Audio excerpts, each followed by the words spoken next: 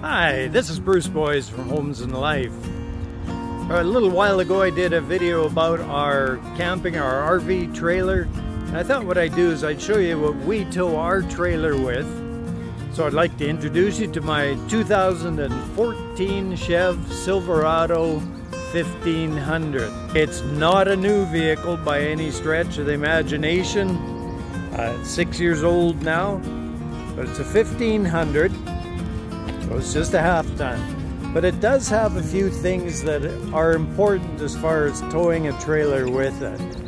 The one thing is, in the end, the engine in this truck is a 5.3 liter, so it's about 355 horsepower, a fair bit of get up and go.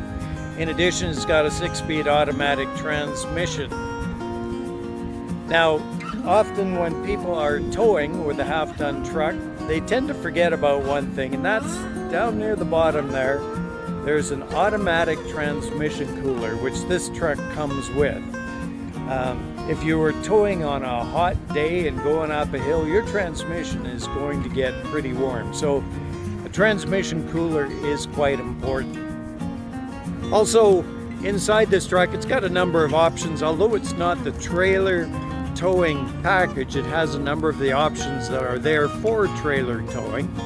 One of which is the built-in brake control. It's very handy. You can adjust it right on the dash, and the readout shows you where you are. It shows you how intense a brake application you're doing. Works out very well. Also, with GM, they have a trailer towing mode for the transmission. So when it's in the trailer towing mode, it changes the shift points to make it a little more effective as far as towing. And we discovered that in going down a long hill, that transmission will also shift down to hold you back from going too fast. Last summer we went for a road trip through Alberta, BC, Montana, and Idaho. And throughout the whole trip, our average was 12 miles per gallon. So I think that engine transmission combination works out quite well. Although there is one other thing to take in consideration when you are towing, and that's the axle ratio. If you got a GM with the max tow package, it would have, I believe they call it a 3.73 axle ratio, which is great for towing, but your engine's going a little bit faster if you're wanting to do highway speeds empty. This particular truck is a 3.42 ratio, so it's good for being on the highway empty, and with that kind of horsepower, it manages just fine with our trailer, with the up and down on the hills. Another thing that we've appreciated with this truck is the towing mirrors. They're a big mirror with turn signals and lights in them, and the bottom section is a convex mirror, so you have very little in the way of blind spots. And just pull them and they pop out about 3 inches for additional visibility. With that, you can usually see down the side of your trailer. This truck has a standard box with the crew cab, so we can carry 5 adults if we wish to. And then 6'6" box, at least we can carry some pieces of wood with it. Now, it was a used truck when I bought it, and it came with an airbag suspension in the back. Somebody had put in there, but they had not maintained that airbag suspension.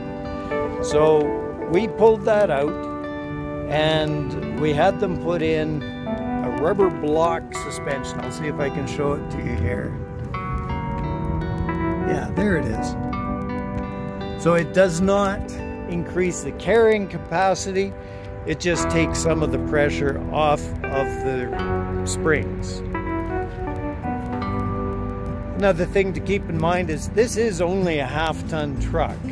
It's not meant to carry a lot of weight. Inside the front door you'll find a sticker, and it tells you how much weight this truck can carry, which in our case is about 1,528 pounds, I think it is. That's the passengers, the fuel, whatever you carry in the box, plus the tongue weight of your trailer.